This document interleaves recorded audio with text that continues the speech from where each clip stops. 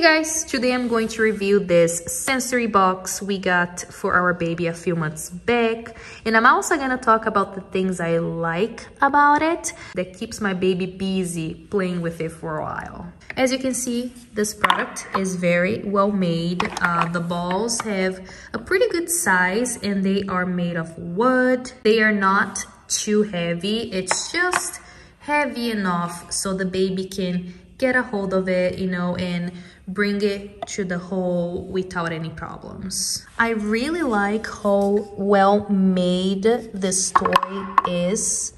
As you can see, the edges are not sharp at all. I like the colors as well, and I think one of the things that my baby really likes about this toy is how loud it is. It can get a little annoying, but baby loves it. I feel like the loud noise keeps her attention for a lot longer. So for her, I think it's great.